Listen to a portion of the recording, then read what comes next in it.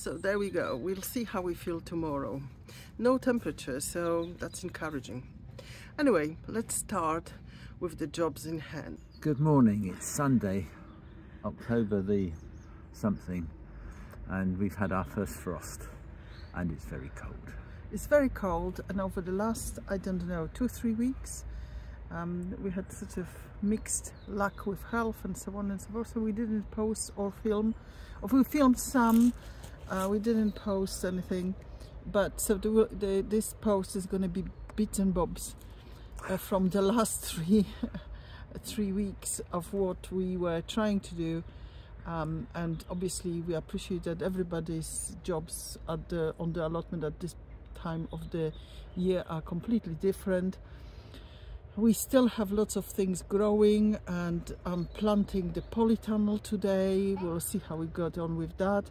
Nigel we've washed the greenhouse yesterday, and in fact Nigel washed the greenhouse. I tried to tidy some stuff up. So today we're picking up all the rubbish left outside, and maybe sorting out the path to the greenhouse. The stinging nettles needs removing, and we just generally see where we go with the rest of the brassica planting in the poly. So we'll let you know how it gets on later. Today I will actually collect these little ones because they are sort of, the plant is died and I don't think it's gonna grow anymore. Sorry, just trying not to. So let's see what that one looks like. We'll collect the little ones. Well, this round courgette is still trying to produce, so I'm going to leave it for a little bit longer. These are the late sown carrots by my mum. What did I just pick? I've picked celery, because they're reasonable size. Now I will be comparing everything with the giant veg. It's nowhere near it. And I picked a Swede. Now these are the, as it happens now, I would call them 3 pound trees, because it's 7 for 1998, looking really good. And some more dahlias to pick home. These are the big dahlias, but they obviously struggle here amongst the beetroot and the Swiss chard. So we will be picking anything worth picking today. This sweet peas is going to come down, and we will harvest all the pods. Sunflowers, they're still going.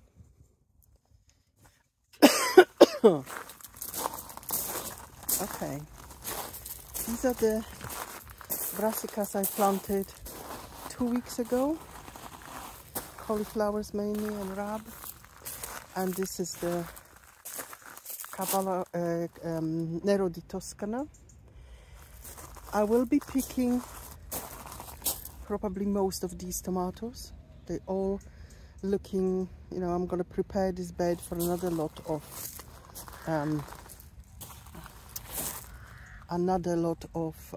brassicas, loads of them ripening. I'm sorry. And look at these marigolds. They started to climb. They want to compete. I just picked a couple of cabbages. These small cabbages, but I did cook the previous lot, or they need to be sort of sorted out. This is my Swede and celery. Well, they're not looking perfect by any means. A little bit of sort of rust on the back. I found another little one, maybe worth taking. They're lovely roasted. These Brussels sprouts are kind of appearing. They're not perfect, but you know, we will take anything. So I will just remove the leaves if I find the time today, or maybe tomorrow if I'm up to any kind of work. That needs to be, definitely needs to be weeded amended, and we're gonna put some kohlrabi here on the heavy sort of cover, because I think that bed is particularly prone to rodents. And look at the berlotti bean. It's just starting again, very late planting of these. They are just starting to appear and still flowering. So that bed is going to be left for quite a while. Okay, let me get on with the rest of the harvesting jobs. Okay, so this polytunnel is got all now blight. So this is going to be removed, and I just closed it for the time being. So I just harvested everything that was fairly pink. I've decided to leave them for another week, but that is it. Okay, I will ask Nigel to cover it properly, because I've been touching the blighted tomatoes, so there's no point me being around this area at all. So this is my last harvest from the poly. Yes, these have not been blighted, but they all now going all out. And this is harvest from the Crimson Crush, and this is potentially blighted ones, so I'm going to put them separately. Nigel making fantastic progress. You can see all the sticks being taken out of that bean bed. Let me just pop into the greenhouse. This is my next job. So Nigel put some of the runny beans here. So these are drying up for seeds or beans or stews. We see how many we need. Anybody wants some, let me know. These are mainly Enorma and Crimson flowered. Okay, I'm gonna leave here in a dry, because I don't think I'm gonna be able to plant. Everybody's planting garlic, and I was going to plant, but I'm just coming in a cold sweat, so I think we will be going home soon. But I've got some of my homegrown elephant garlic cloves, about 6, and 3 heads of the hard neck, and I'm gonna leave that here. I found another little squash. I think there is a courgette there. Let's just have a look and investigate. Wow, I'll be darned. Yes, there is a courgette. Oh, these are quite nice when they are like that, it's fairly small. So we've got a couple of baby courgettes. Yum yum. As if I'm by magic. From this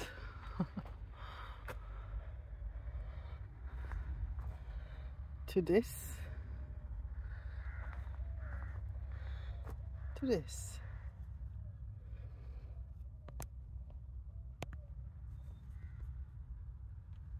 My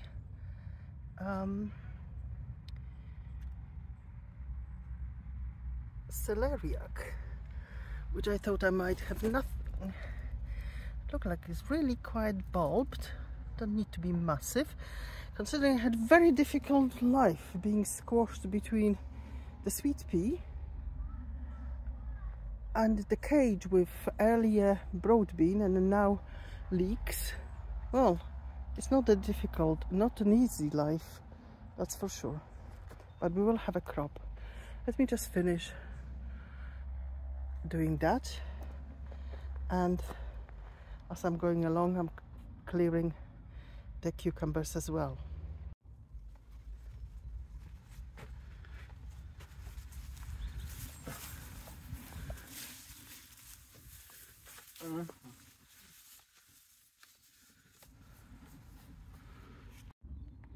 Well, these are the collected beans for seeds for the sort of Not the runny beans, the normal beans. They're enormous, I have to say. If we're not ill, I can sort them out tomorrow, put them in a greenhouse to dry up.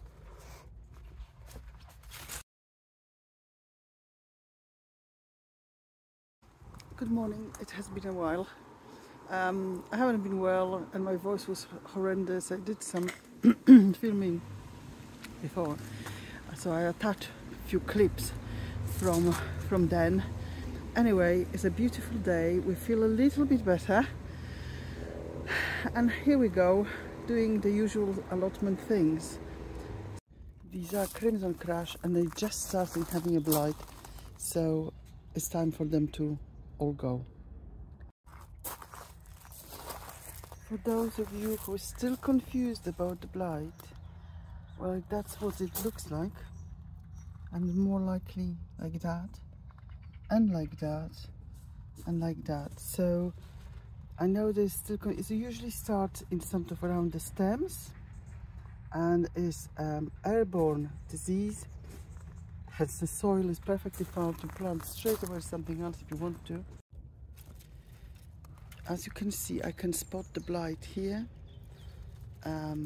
The leaves also getting a little bit sort of, and it's not everywhere yet, but once you had them at such a close quarter, Crimson Crush or no Crimson Crush, they will all get it. So all this fruit is off today. I'm taking them home and I'm going to be replanting it, because the cage is quite tall for the tomatoes, with some probably purple sprouting broccoli. Well, I have to show you this. I never had marigolds like that. These are basically almost small bushes and they look so fantastic, but I do want to plant something here. So as much as, you know, I love them, they will have to come out on this occasion. Might leave some at the end. Okay, I've cleared up that bed, cut everything down, and I will be putting a couple of perennial weeds which I needed to uproot. I'm putting Nigel's homemade compost in this bed. We'll see how we go with that. Should be good. What do you think? Nigel got also inspired and he is on top of his composting at the moment.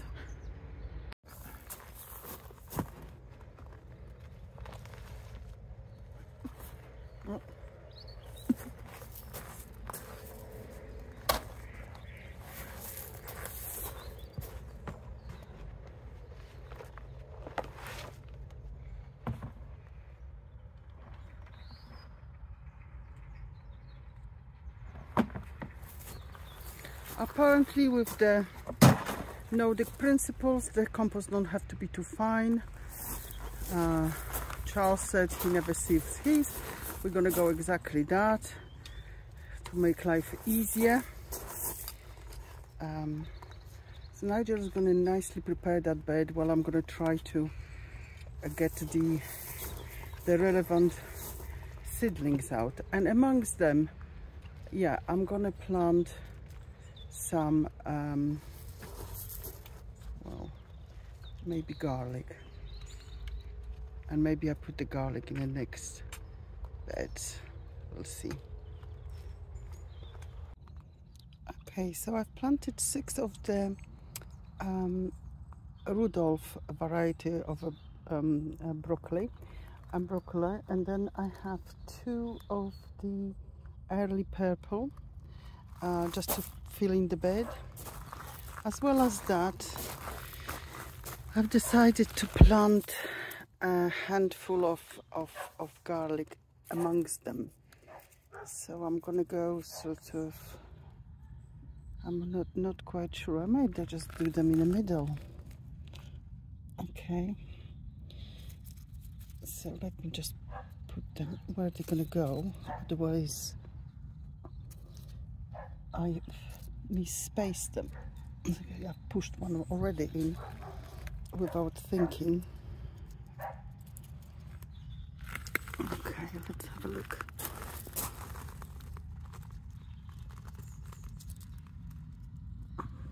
Right in the middle, they should be okay.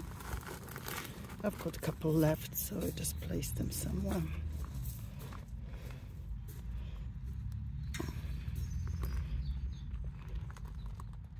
Okay, so let me just push them a bit and cover them. As easy as that.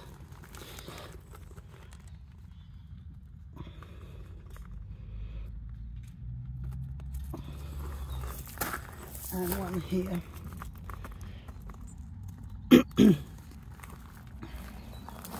Okay, so all done. I'm just going to put some slag pellets like in these beds. See if there's something been digging in there. And we already have a bit of weeds, but I wait when they are a tiny bit bigger, easier to pull them out. And these are the Nero di Toscana. But there was lots of manure and yes, I think it's the manure which carries, maybe even the compost. It's been standing there a long time. The seeds will fall. Just a quick progress on those brassicas. So I've got these are the cauliflowers, and they seem to be doing fine. There is not that much slug damage or whatever damage. I can see quite lots of little white flies going around. But otherwise, I would say the plants are looking really healthy. So these should really be much happier in a bed rather than being in a polytunnel.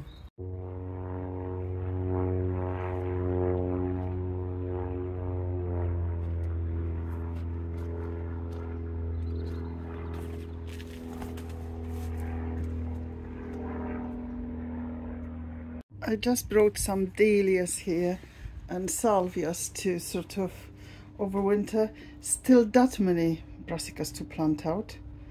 A couple of artichokes there. Look, masses of weeds. They just, I don't know, crazy stuff. These cucumbers I moved here some time ago, put it in the ground. Oh, there is one growing. Can you see? Just there. Maybe a little bit late in a season, but if that was done maybe 2-3 weeks earlier, planted beginning of July, we would have a second crop. Now, I don't know why I have a tree growing. Here is the buddleia. We'll need to sort that all out. And let me harvest the pumpkins, just in case they get completely frosted. So there's one of the pumpkins hanging there for dear life. It's changing colors. I can take it home. And here are the other two. One is already in the greenhouse because it was trying to bring the tree down. So let me just do that. Unfortunately, I will have to do this off camera, otherwise we might have an accident. So that is fine. And that I will have to hold with my knee.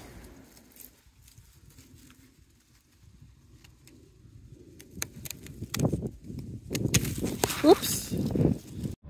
4 lovely beauties. They're not massive, but they big enough, all from one plant. So I'm happy bunny. I think Nigel is also quite pleased with these. When we're talking about harvesting, here's some of the dahlias. They've been lying down really, that's why a little bit of sort of debris on them. And these are the last of the big ones. I have picked them up.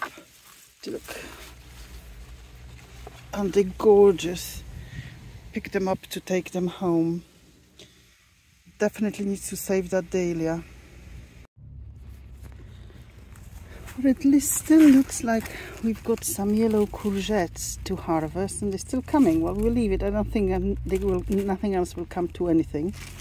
But I'm going to harvest the 3 big ones, and I said just something interesting. You see, behind that courgette, I thought I lost it. 2 years ago I planted 3 yacon tips and one of them survived, and this year produced this big plant, which, because I'm going to put another flower bed here just to exclude those weeds, and that first flower bed finishes somewhere here.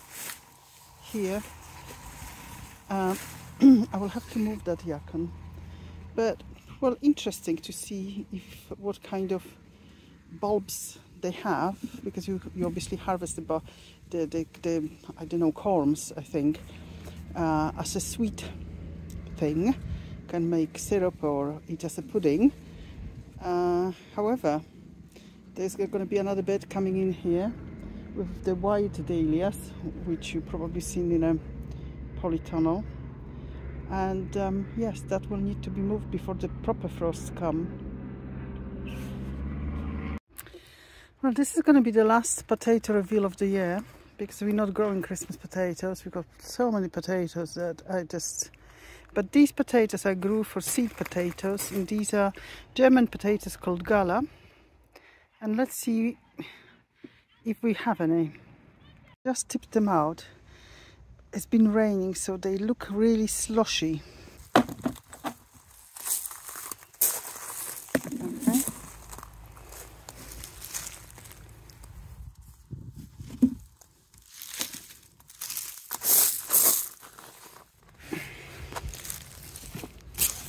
They're supposed to be fairly... Oh, look at that. Unfortunately, just scratched it.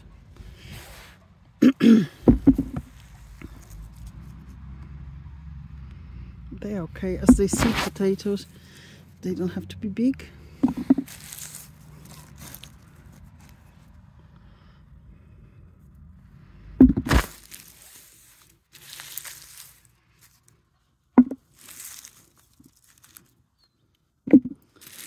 I've put about 2 of them, I think.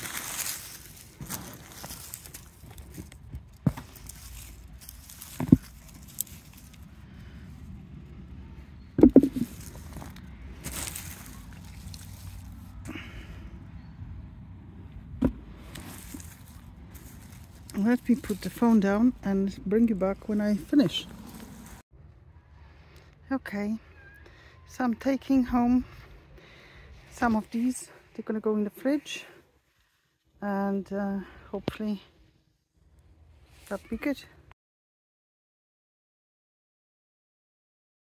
So we are in the poly, and what I'm going to do first, I'm going to tidy up this side. We're going to start planting from this side, and these are the brassicas that go in the first thing, and then we see how much more we can put in, and we just start from that. So I'm going to be reorganizing it. It's not particularly interesting. I'll be lugging the pots and weeding the space and the spacing things. I'll bring you up a little bit later. Okay, so that's all the brassicas in. There is some purple sprouting broccoli. There is some cima di rapa. There is some calabrese. Different type of things. Then we have some kohlrabi. I probably missed a couple of things, but there you go. Can't remember, maybe 1 or 2 cabbages. Whole bed planted. Let me just show you. So what's in a polytunnel.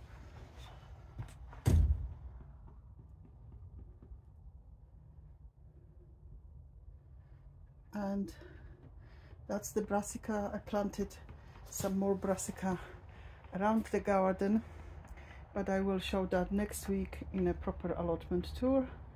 On this side we've got still some chilies in the corner. I'm not going to be overwintering the chilies this year. We're going to sow afresh, I think. Some dahlias, some salvias. This side needs to be sorted out. There's still some cucumbers climbing there. So these are perpetual cabbages. They're going in a normal bed, but I just don't have yet. I didn't manage to get that done today. is very crispy. It's crisp and bright, and I managed to find another couple of small squashes, so that's today's dinner. Nigel does a lovely roasted squash with broccoli. Broccoli is put later on with halloumi, black rice, some sort of Thai dressing. Is absolutely scrumptious. So we are packing up, as you can see. Nigel, I'm just going to wait for him and we're going to say goodbye together.